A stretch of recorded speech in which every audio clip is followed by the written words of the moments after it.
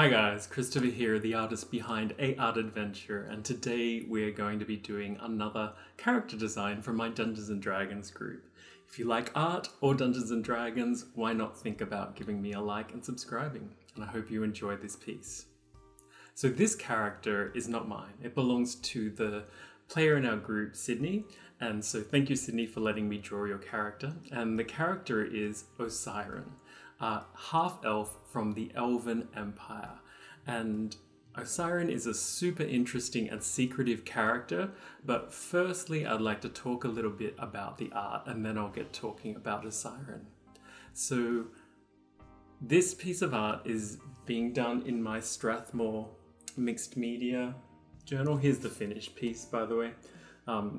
The cover rips off and you can have a lovely designed cover. I've put a sticker from the wonderful artist Miriam Tilson there. And I really struggled with the art for this because I didn't do thumbnails. So you probably saw that I tried to draw the hands like a half a dozen times or more. And I also struggled a lot with the other hand, a little bit anyway, and drew Osxiron with a quarterstaff, one of his other weapons.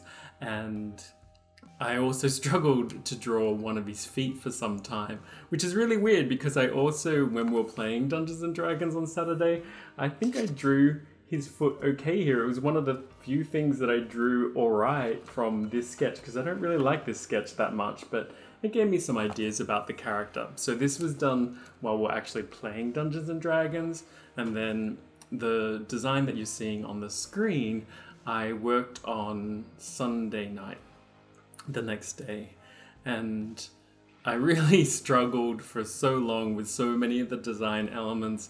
I ended up looking up lots of different references. I will put up the main one. It's from Magic the Gathering, a planeswalker called Soren Markov, I think is his name. He's a vampire planeswalker, and I think it suits Osxiron well, especially because Osxiron has platinum blonde hair and pale skin. Although his skin looks quite grey and ashen, almost like a drow elf in this drawing because he's in the Underdark.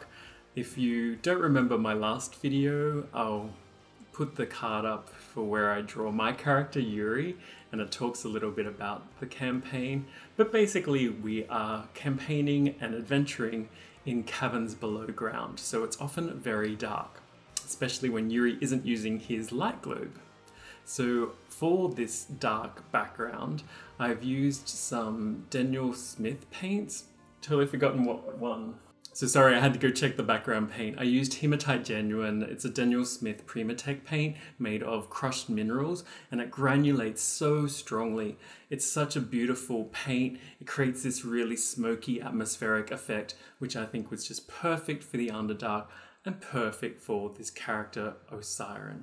I'm painting him in a whole range of different watercolours, not just Daniel Smith, not just Primatech, but M. Gray and Holbein. I throw in colour pencils and gold, fine tech paints.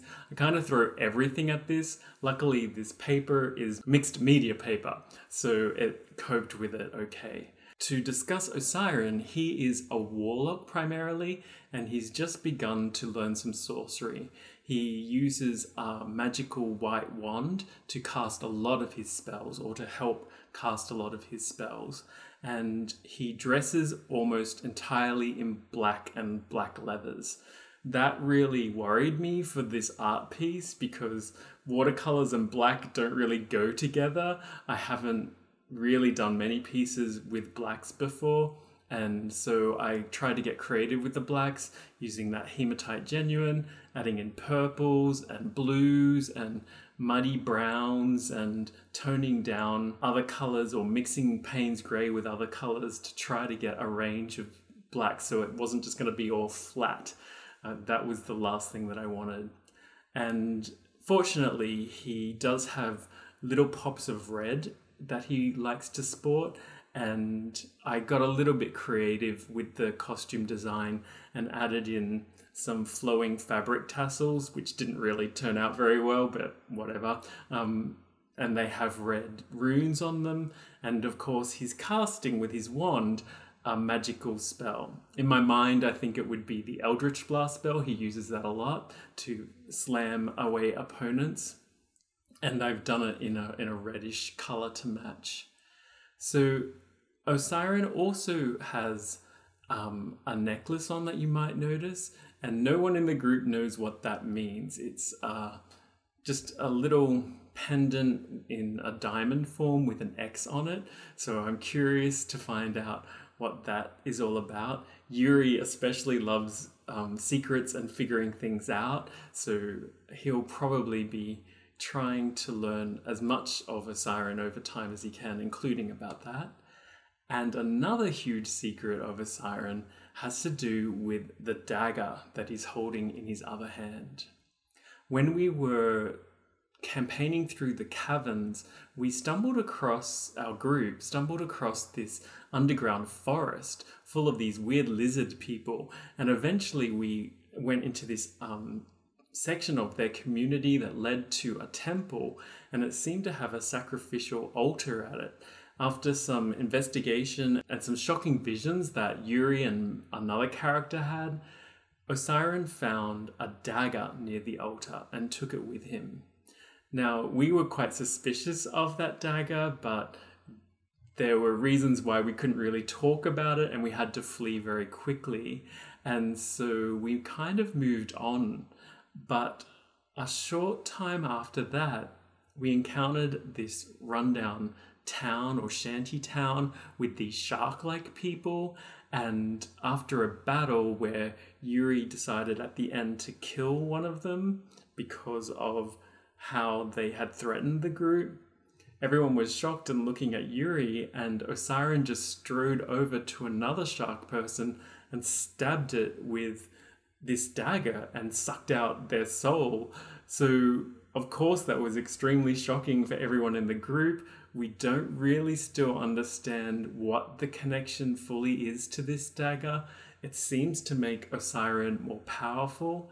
It's a beautiful gold dagger with ornate design and these strange runes on it. It's clearly magical. It clearly has a strong influence on Osxiron, and we're all worried for him, but he's very reluctant to discuss it. When we finally pushed him to talk about it, it really became a difficult moment for the group, and so I think we'll be finding a little bit more about that as time goes on. At his feet, you probably also have noticed something unusual, a massive albino King Cobra. No one in the group knows about this, but Osxiron has been working on the conjuring of a familiar spell. Maybe he's been jealous of Olivia Hooten-John, my pet familiar, and he plans on creating a albino King Cobra sometime soon. I drew it in actually because I didn't figure the composition very well for this piece, and so fortunately I could kind of work the piece right at the last minute to throw in the snake and make it kind of look like Osxiron is balancing on it to get a better shot with his wand, or at least I hope it looks that way. Maybe he's restraining the King Cobra from going on the attack as well. I'm not quite sure, but I actually quite like how atmospheric it looks with that Cobra. It really adds a lot of drama and interest to the piece, in my opinion. It's maybe not executed the best because, again, I added it in after I'd already drawn him and inked him in, and so it was really quite difficult to figure out a way that it would unite with the piece quite well. But I think I pulled it off okay considering that. And yeah, overall, I'm really happy with this character design. I hope Osxiron or Sydney is as well. The only thing that I'm not so happy with are the front cloths that kind of trail down his legs. They don't look very realistic, and I think I'd just gotten a bit fed up with the sketching and re-sketching by that point from doing all those hands and feet, curse you hands. And so I finished things off by outlining with a color pencil and shading a little bit with a color pencil and doing outlines with a white gel pen. And I think it comes together pretty well in the end. I'm happy with it, and I'm hoping that I'll be able to find some time to draw some other characters from my Dungeons and Dragons group. It seemed like some viewers were interested in it. If you are one of those people, I would love for you to hit the subscribe button and click the notification bell so you'll always get notified when I make new videos, including these character design videos. And of course, my favorite thing, as always, is to hear from you in the comments. So what do you think of Osxiron the Warlock? And are you a fan of someone who has secrets and is a little bit evilish? He's actually, the alignment is true neutral, but for some reason I feel that he's quite a dark character. Probably because he's had a lot to do with the archdevil Mephistopheles as well throughout our journeys. That's a whole nother story for another time though. And so I'll say goodbye now and let you watch the rest of this speed paint and give me a like. See you guys.